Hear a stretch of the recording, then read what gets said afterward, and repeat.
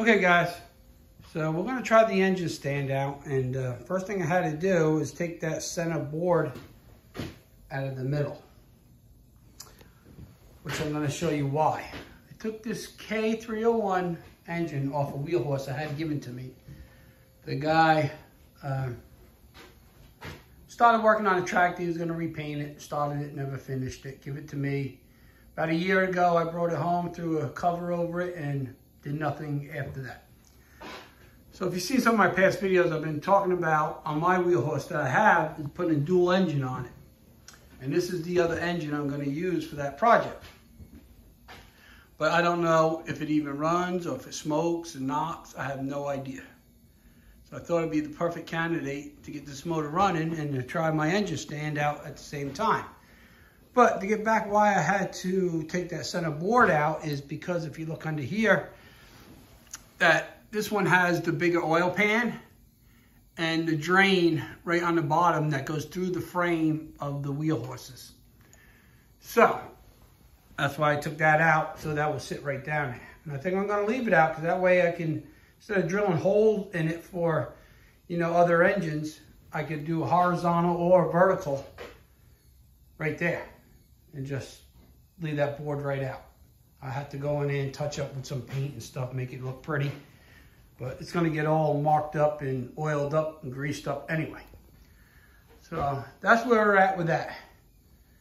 So I'm gonna set this camera up and we're gonna lower the hoist and we'll see what way there's gonna be the best way to put this engine on there. I think it's gonna go just like this. We're gonna leave the starter on the control side and the carburetor on the other side in case I got to get into the carburetor or drips gas and don't get on my controls.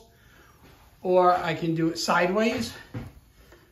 I can go like that with it, which I might. And that would be the flywheel will be on the control side and the crankshaft be on the other side. So let's see. I'll lower it down and let's see what works the best. Let's try to get you guys in a good spot here.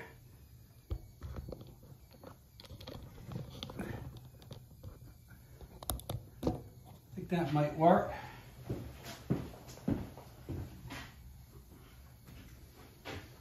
So, okay, let's bring the engine stand over.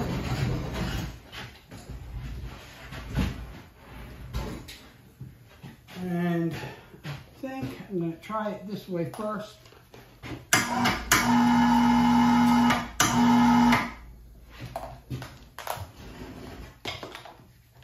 Make sure I don't hit anything.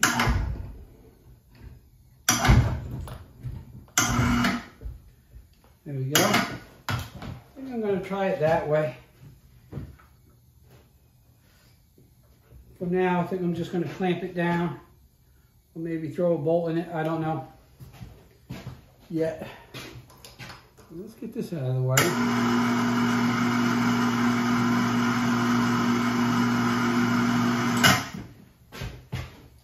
That comes in handy. One of the best things I put in the shop. Let's feel it this way now. Okay.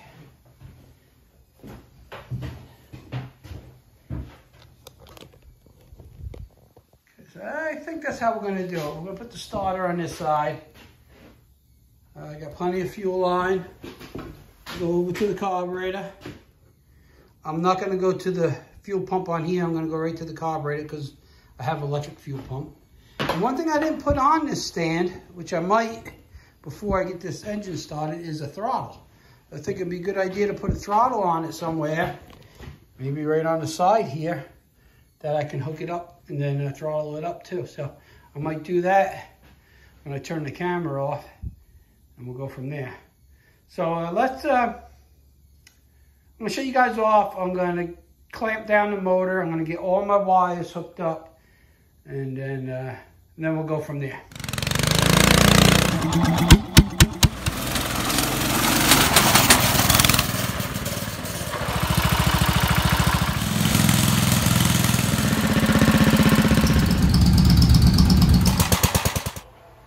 Okay, so I have the Kohler up here. I hooked up the positive and negative. I hooked up the the coil wire and I cranked it over and I had no spark, so not a big surprise. I also took the carburetor off because it was all broken and corroded. The butterfly is not even connected anymore, so I had another one I put on there. I just cleaned it quick. I just want to see if it's going to run. And I didn't have no spark, so went to file the points. And I don't know what I did with the old ones, but they were broke right in half. They were broke in half, and the points plunger was stuck. So I took the points. Oh, here are the points over here. See where they broke, right?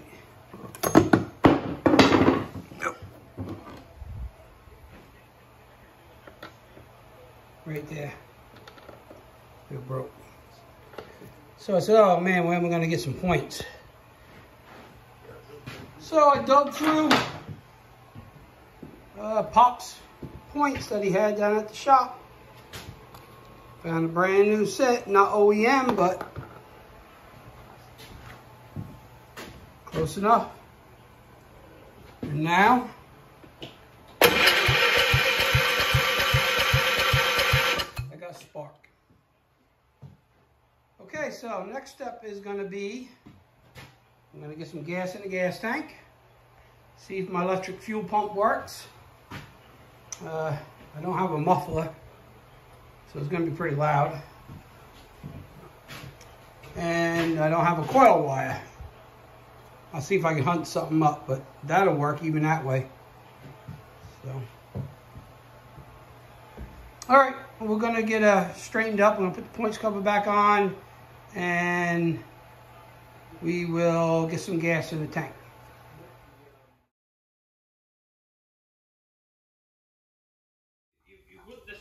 Okay, guys. So I tried it out. It does work. I'll show you guys. But first, I gotta turn down Nick and the crew here. So it's not a part. It's not a part. It's a tool. See all those guys? If you haven't seen them yet, go check them out.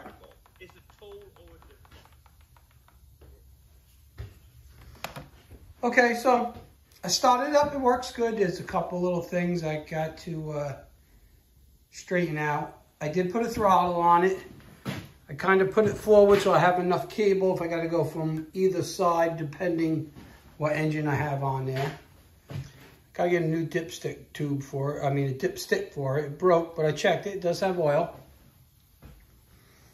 And only other problem I have, this wire is for my magneto, if it doesn't have an electric coil, is when I put the fuel pump on, sometimes it bypasses the float and it comes out of here.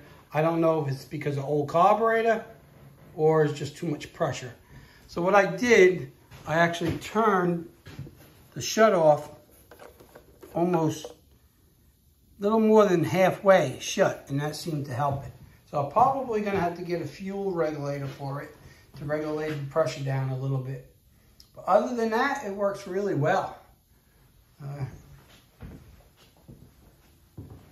Kind of backfires now because I have no muffler on it, of course, but I did find a piece of coil wire I kind of made up for it. Of course, this hook is just on there to lift it up with the lift. So I'm going to set you guys up. I'm going to start it, and let's see what it's going to do. Where can I put you guys so you can actually see? Hold on, I'm going to spin it this way. And maybe I can set the camera here, and I'll step to the side of it so you can see.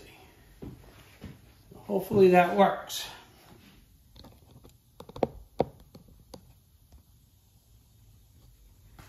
Okay, so the red light's on because my battery's on. So we're gonna put it on run, ignition, 12 volts, 12 volt in the battery. That's giving me power to my coil. We're going to flip the electric fuel pump on. This light will light up. Get it running. Hit start.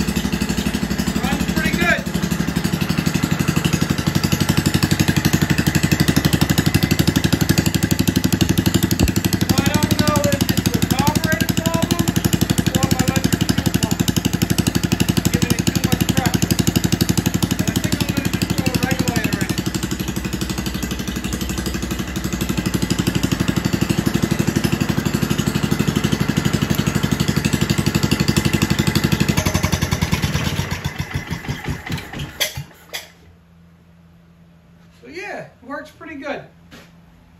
Just got to get that fuel pump figured out a little more, or figure out if it's actually the carburetor, because I really didn't clean it.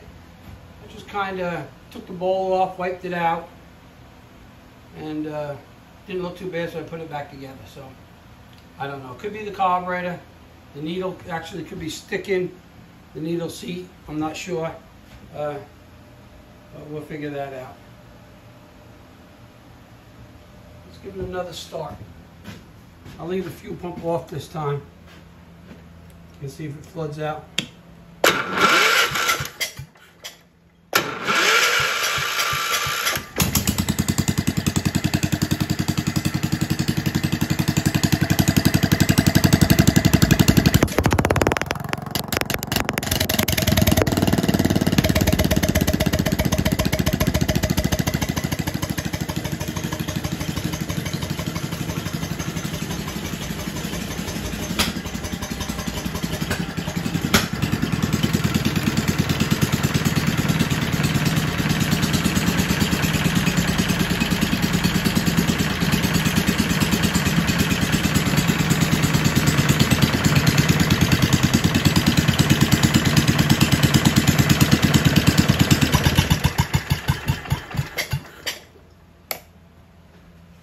Okay, so there it is. It works.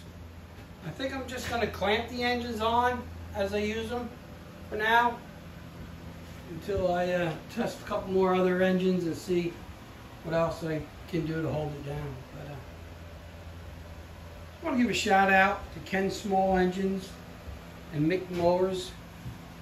I'll throw their links in the description of this video. Mick's live stream is on right now. I'm watching it.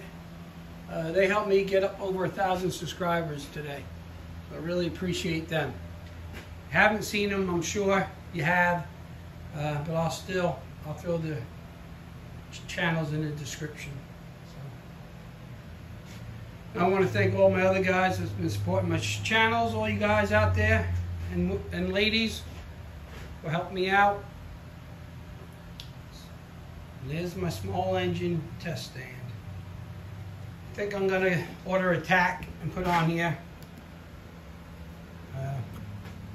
I like to get it so I can charge the battery, but not every engine's going to have the regulators, the rectifiers on them, so I just keep my battery tender plugged into it. Okay guys, that's it for this video. Thanks for watching. Thanks for supporting my channel. If you haven't subscribed yet, please do. Hit the bell. We'll give you notifications when I post more videos. Tell your friends, share my videos. And stay tuned to watch this engine go on my wheel horse with the other engine. I'm going to have dual engines. If everything goes the way I planned. Probably not going to start that until, like, I don't know. It's I don't know what date it is today. December. Let me just look quick. I think 11th. I'm not sure. But anyway, February I'll be probably starting that. And I still got work.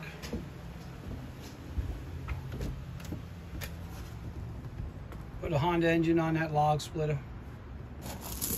I got walkers coming in to get serviced, and so they can put them away for the winter and have them ready for next spring.